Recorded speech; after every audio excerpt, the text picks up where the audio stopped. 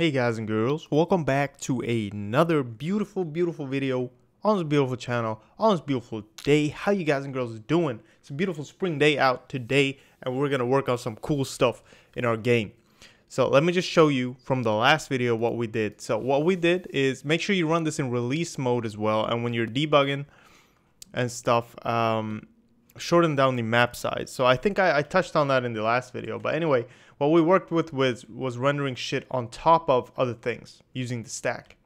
And now obviously this as a graphics point of view doesn't look nice because the tree is totally top down and the person is from the side, so it's really weird. But never mind the tiles and all that shit. I'm sure some of you who can draw, who can make nice tiles, could make something like this look pretty gorgeous, right? But anyway, if you run this in debug, it will work. The only problem is loading this huge tile map is probably not going to work. So we probably want to try, since we're still making the game, we want to try to make sure we run this in debug mostly. So what I'm going to do is I'm going to go into my my test map here. I named it text. I don't know why. I'm just going to open that up. And once we do that, it's pretty huge. Close other tabs, please. Okay, so it's 1,000, 1,000. I'm just gonna shorten down to 100, 100, pretty much, because this should be 100, 100. Yeah, it shouldn't be a problem if you do that. And 100, I don't remember what that is. I think that's the tile size. Anyway, there you go. Just shorten that down, and then you go in here.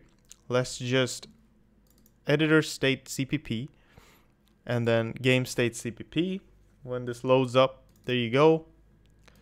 Okay, and then we're just gonna go ahead and initialize. Where do we initialize this? Goddamn, here we go. So just shorten that down to 100, 100, and shorten this down here as well, and then you should be good to go. And if we run this in debug now, it shouldn't really be a problem. So this is a big thing, right? You probably don't want to run things in release all the time. So if you press new game now, it's gonna work.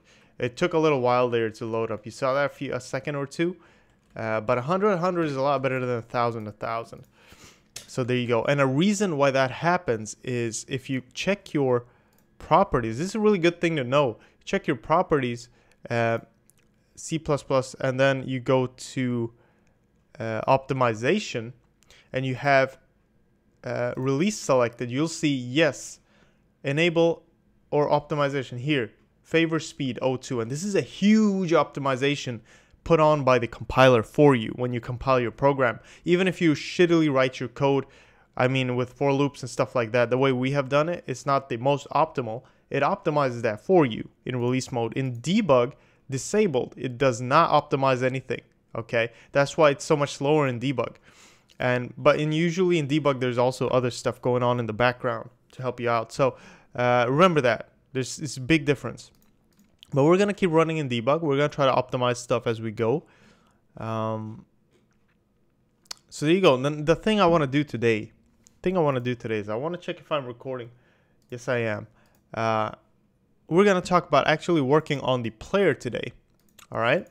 And there are a few things I want to do. I want to just see how we're gonna do this. Now we could make a component for leveling and attributes and stuff like that. That would make it easier.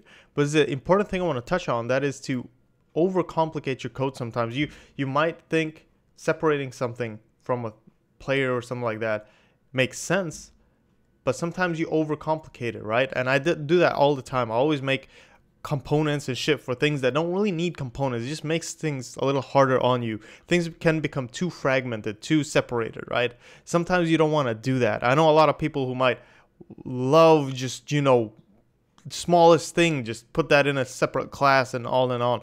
Don't do it always, right? Just try to think about it a little bit. Sometimes it's smarter to keep shit in the class it belongs to, because it probably won't be in any other class later on. But something like leveling, we might put that on something else, and it might be cool. So in our case, it might be cool to actually have it in a separate component. So that's all I want to just touch on right there.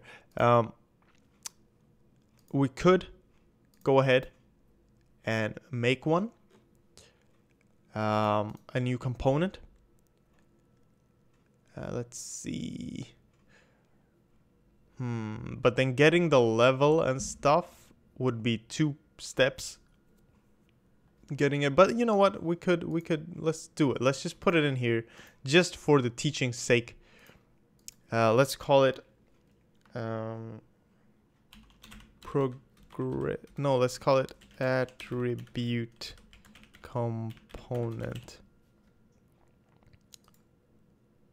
Okay, attribute component, and it's gonna be a part of. Let's see. Just do that. It's gonna be a part of. Let's put it in components. Right there. Okay. Oh, it actually included stdafx for me right there. That's cool. So I'm gonna have to think a little bit about this. But before I start thinking too much about it, let's open up entity as well, because here's where we keep all or most of our components, right? As thingies. So include, you just want to make sure you include this here.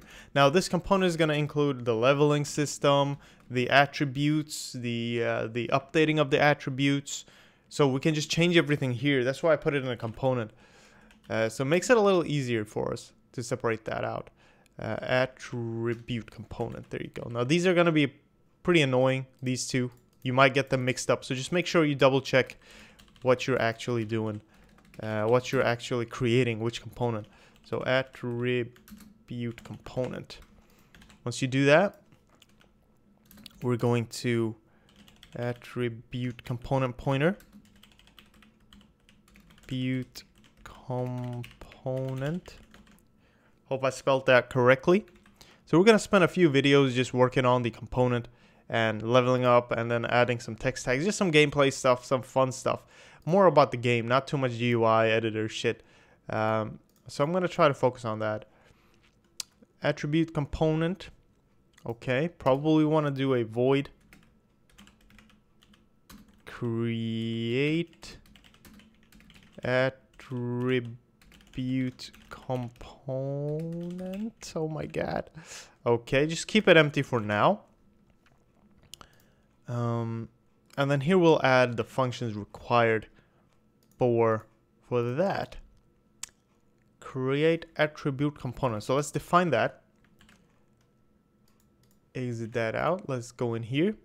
It should be right here.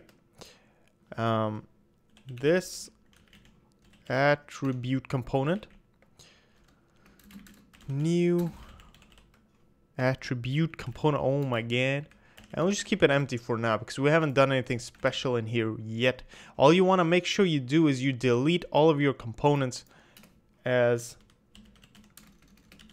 this. There you go. Another cool way you could have done this is we could have had an array of components, and we have a base class called component, which all of these are related to, or all of these are child classes to, and then you can keep all the components in one array like that. You could do that if you wanted to, but this is cool too. It doesn't really matter. You can do it any way you want, any way you find more effective. So this is pretty much it. Well, let's see here. All right, just the final time. Let's just etch out some shit we need in attribute components. So it's pretty much just gonna be public and then private. All right. Now, it would be nice if we look at the animation component. Do I have everything in? Okay, everything is public, right? Everything is nicely in public. Hitbox component as well. I'm guessing it's in public. No, it's in private. I would have liked, since the components are only going to be parts of entities, it might be okay to keep them in public or protected at least. In public. So You know what? This might be annoying to keep stuff in private in the attribute component. So I'm going to keep everything in public. I know it's going to be like, whoa, what are you doing, man? You're going back on everything you said. But in this case, for the component, we're going to keep them in player. You want to be able to say player, quickly get that level out. So we don't have to create a bunch of getters and setters in here. Just send shit forward, backward, and forward. We don't need to do that in this case. So we're just going to do everything in public. So I'm going to say leveling attributes, which is going to be the core part of this, and then we're going to keep the constructor destructors, and then we're going to say functions, and we're not going to need any getters and setters like I just said, thankfully. And here we go. So just to etch it out really quickly, what we're going to need is an unsigned level, right? Unsigned exp, unsigned exp next, for example, and then maybe a unsigned stat points attribute points. We'll just call them attribute points to add to our attributes, and then we'll have some attributes, for example, unsigned strength. I don't know what we want. Unsigned vitality, unsigned dexterity, unsigned agility, just some basic ones. Unsigned intelligence. Hope I spelled that correctly. Anyway, there you go. That's a very rough sketching of what we're going to be working with. So this component is pretty much just going to take care of all these things, and then we're going to have attributes and stats here as well. So I'm just going to put that down before I end the video. Stats, and I will keep working on this in the next video. All right, but there you go, guys and girls. Thank you so much for watching, sticking with me. Hope it's been cool. Just keep learning, keep working hard, and have fun. All right, if you have any questions, ask me on Discord and stuff. I know I haven't been answering all the questions on YouTube and stuff. Still, I'm trying, but there's so many of them, so it's kind of overwhelming. But I'll do it in my own time. But until then, thank you still so much for the support. I really appreciate all the nice comments and all that stuff. Thank you very much. Just take care, keep working hard, and I'll see you guys and girls in the next one. All right, bye bye.